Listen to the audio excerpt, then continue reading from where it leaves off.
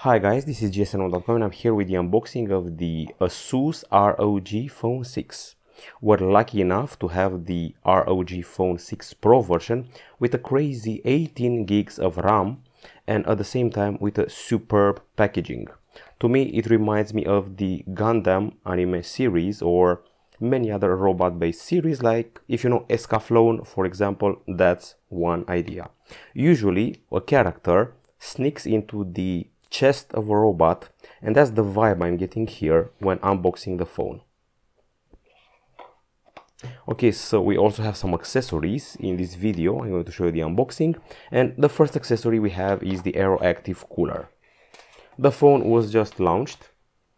In our region it should be priced at around 1,200 euros or something like that. Once again, this is the top version, the most powerful of them all, the ASUS ROG Phone 6 Pro, with this special extra screen at the back side, the PMOLED screen, and this extra lighting area here which shines and says "Dare to Play."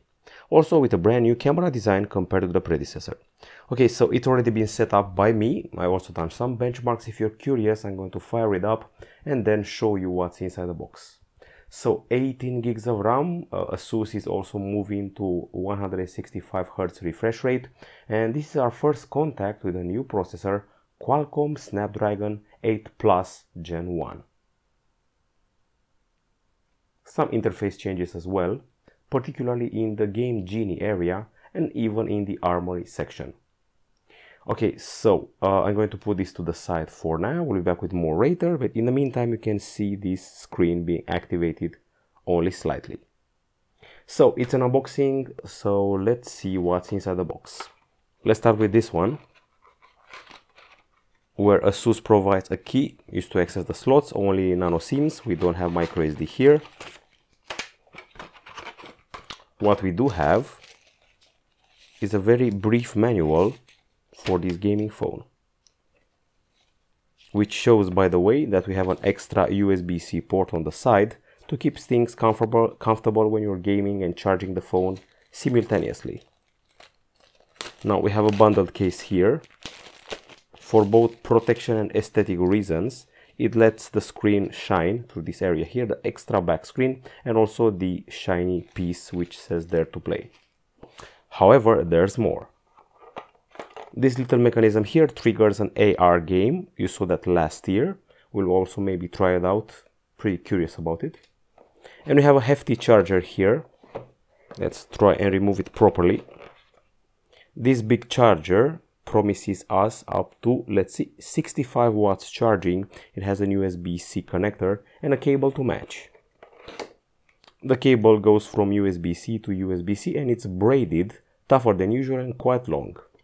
I'll be honest, I'm still keeping some of the cables from the previous ROG phones. I'm actually using them. A quick tip for you: I'm using a ROG Phone 2 cable and have been using it for a while to charge laptops, and it's pretty solid. Okay, that's about it in the box. Not sure if there's anything else. I'll keep digging. You probably know that ASUS is fond of Easter eggs, so there may be or may not be one here. Okay, so putting the box aside for now, let's focus on the phone. Obviously, it's built of glass and metal, and you can do the tweaks as far as the screen is concerned and any animation here in the dedicated section, which is this one here, the Armoury. Okay, so we have the game library here, the games you have installed, and in the feature games department, you're going to get some recommendations which also depend on your refresh rate, as you can see here. This is the section for the games. This is the main console, which shows you the degrees of the phone, the CPU, GPU, the megahertz, and the gigabytes of memory used, both storage and RAM. These are the main profiles. You can switch to the Crazy X mode for an extra plus of performance, dynamic or ultra durable, if you're all about the battery life. You can actually edit the sub-settings of each mode. There's quite a bit to tweak for each of the modes, including sliding sensitivity, touch sensitivity, and more. The dynamic one can also be tweaked, and the ultra durable as well, with the edit option from here. which is nice to see. As you can see, I'm navigating with gestures, and I started off with this area because I want to show you how these parts light up. So this is the ROG Vision. The ROG Vision is basically the screen, the secondary screen at the back of the phone. You can see this animation playing when the screen is on. We have the X mode animation, we have the external accessory animation, and we have the charging animation, plus game start and incoming call. That's what it does, that's what it shows. Okay, so the current mood is screen on, this one here. Then we have the system lighting, which I just activated, or I should be able to activate, hopefully. Lighting is turned off due to schedules. Interesting. So if it's set to be off during a time of the day, it won't activate, but now it's activated and can be tweaked from here. Okay. These are some of the conditions where it lights up. You can actually edit its color. So right now it's red, there to play. I can go with green, just change it, and of course I can make it strobe and change in a variety of other modes. And it can activate for notifications, games, and much more. This is the Aero Active Cooler, which we'll talk about a bit later. And I think it's time to also show you some other areas. This is the socializing portion of the Armoury. This is the featured game section, and this is my own profile. Now, back to the actual phone. It's made of glass and metal, and it's quite the beefy machine. The Pro version is only available in Storm White. It measures 10.3 millimeters in thickness and weighs a hefty 239 grams, 1 gram shy of being as heavy as the iPhone 13 Pro Max. ASUS claims that it's inspired by spaceships and the way they take off from an imaginary space station. And we also have here the ROG Vision design for the PMOLED screen at the back side. And we have 60 new animations in total to play with. Now, there's Gorilla Glass 3 for the back side and Gorilla Glass Victus for the protection of the front side. Now, a friend of mine saw the phone and complained that the bezels were quite thick. Well, for gaming, actually bezels don't matter that much. In this case, bigger is actually better, so you can rest your thumbs here when gaming. So keep that in mind. It's got a comfy landscape usage, I give you that much, after playing some games on it.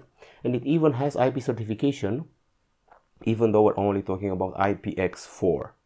Now the screen, which you're seeing right here, with this one is a 6.78 inch panel, of course of the AMOLED variety, with a resolution of 2448 over 1080 pixels. People may want 2K in the future. 165 Hz is welcome, 1 millisecond response time, HDR10 plus, and 720 Hz touch sampling rate. There's a 23 millisecond touch latency here. There's eye care, protecting your eyes from that intense blue light, and even something called friction protection for sweat. So if you're sweating a lot during gameplay, you'll be protected by that special system.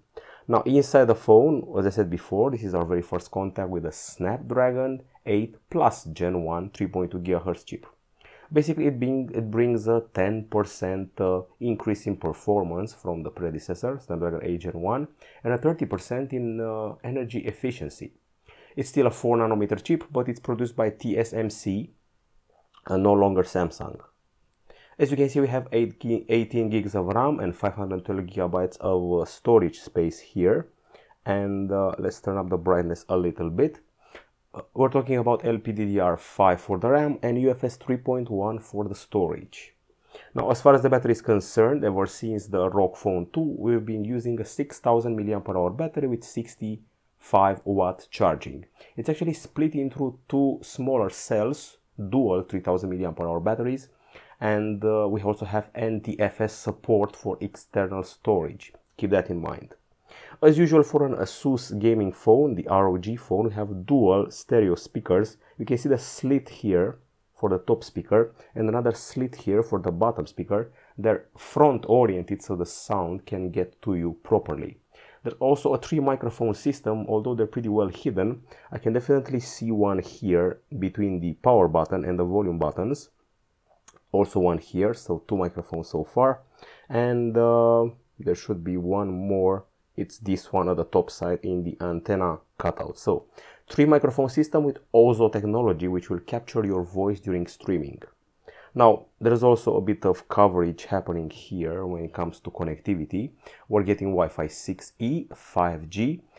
We also have 3 antennas for the Wi-Fi 6E. There's Bluetooth 5.2, GPS, GLONASS, Galileo, Beidou, QZSS, Navic, the USB-C, keep in mind. This is actually USB-C 2.0 at the bottom. This is the USB-C 3.1 on the side, with support for DisplayPort 1.4. It outputs 4K signal to a monitor with ease. We also have the audio jack, reminiscence of the past, but some people may have badass headphones to use it with. NFC is also supported here. Okay, so let's also bring this little fellow here as I talk about other features. Now, the camera may not be as important for some people, but it's here. So the phone provides you with a 12 megapixel Sony sensor front camera with an IMX663 sensor, and that's placed here. It's not cut in the screen in a punch hole, it's placed at the top side of the screen, which you can see here quite close to the slit for the speaker. So 12 megapixel. At the back side we have a brand new camera design. You can see here a nifty ring around the main camera. It's a 50 megapixel shooter with a Sony sensor. Then we have a 13 megapixel shooter ultra wide and a macro camera with an unspecified resolution. I'm guessing it's 2 megapixels. Dual LED flash and 8K 24 frames per second capture. Not going to insist too much on the camera, but what I'm going to insist on is the brand new Aero Active Cooler 6. This one I haven't tested. Usually I do a pre-trial run on the products I show you to not make a fool of myself, but this one I'm willing to take a risk on. And the risk is already being risky as I struggle to open it. You can definitely forget about the previous Aero Active Coolers. This is in a whole different league. This is a whole different ball game. It's much bigger and much more prominent. ASUS really went all out with this one. I'm wondering if I actually am required to use the case to attach it. I'm going to give it a go nevertheless and try to see if it works without it.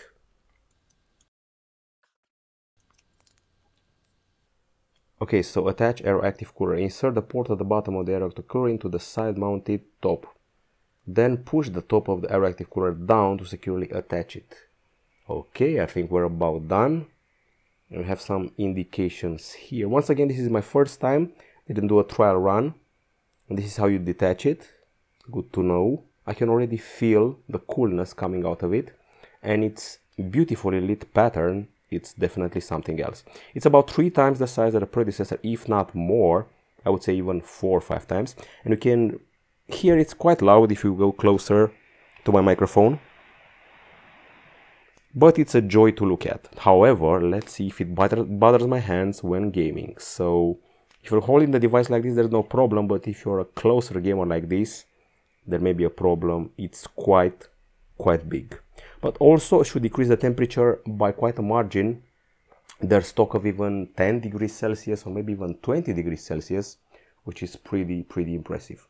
Of course, it comes with its very own options in the Armoury section, which I'm guessing have already been triggered. So if you go here, aside from the whole AR triggers thing, so let's see, system lighting, and here we go. This is the cooler temperature and this is the system temperature, and you can play with much more settings: smart mode, cool mode, frosty mode, and lighting controls and so forth. Okay, so I'm going to leave it on. I'm still pretty impressed by how nice it looks and how well it attaches. It's no longer finicky as some of the predecessors were. It makes the device a bit heavier. We also have these tactiles areas here. So there's this one here which you can use to trigger certain modes, but also these ones which you can use for shooters that are customizable trigger buttons. So if I were to start a game, you would definitely be meeting with the other part of the gaming experience. And speaking of which, we are running here on Android 12 with a custom ROG UI on top, but you can also select the Zen UI from ASUS if you want a more stock experience. The buttons here, the trigger buttons, have received new gestures. There's press and lift. We also have gyroscope aiming and much more. And if you're going to do a pull down gesture from here, this is the brand new Game Genie area, which looks better than before. You can see here refresh rate, real-time info, network switch, navigation, edge tool, speed up, air triggers, lock touch, and so much more.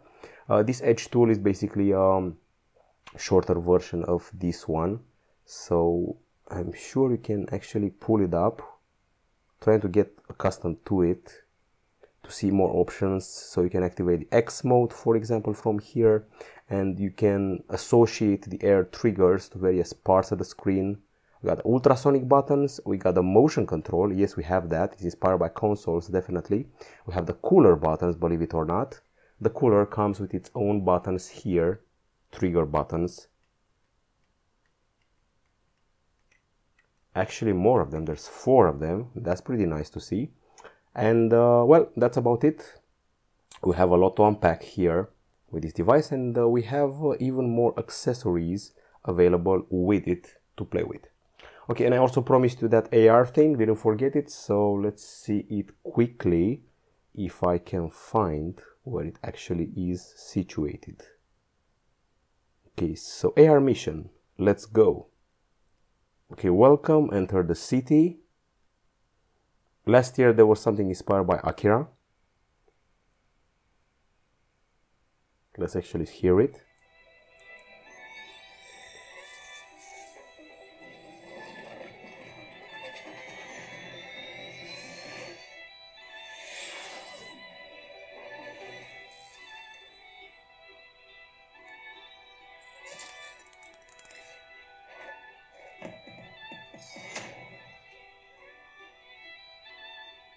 Okay, get ready to scan the card.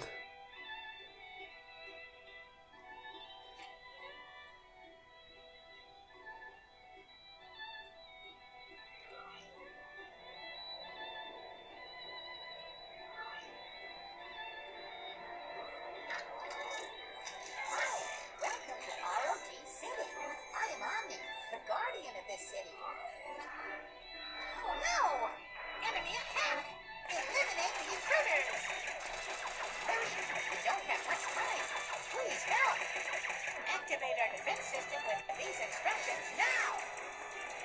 Tap air triggers to strengthen the city shield.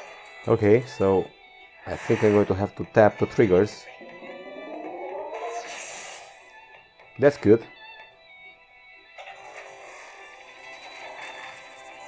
Mission accomplished. You did it. Here is another secret weapon. This Aero Active Cooler comes with a powerful thermoelectric cooling chip that maintains high performance output. Follow these instructions. Awesome! X Mode Plus activated. By the way, this little critter actually reminded me of something. Aside from the X mode, you also have the X mode Plus, which is activated with the cooler, and it makes the device even cooler and more powerful because it benefits from the extra airflow. Okay, so that's pretty cool. Okay, so this has been one of the longest unboxings I've ever did. This is the ROG Phone 6 Pro with 18 gigs of RAM, the brand new Snapdragon CPU. Quite a few accessories, useful ones. I'm loving the new Aero Cooler, but it's quite huge. Not sure if it's to everybody's liking. I love the new buttons and the new motion controls, and I have some great expectations from the camera. I'm also advised to create an avatar now. Okay, and here we go. I should have kept my previous nickname from last year, from the ROG Phone 5, but I guess this one will do. So this has been the unboxing of the ASUS ROG 6 Pro. We'll be back with a full review in due time, and maybe also a video of the other accessories. We have the kunai and some cases and more. Goodbye.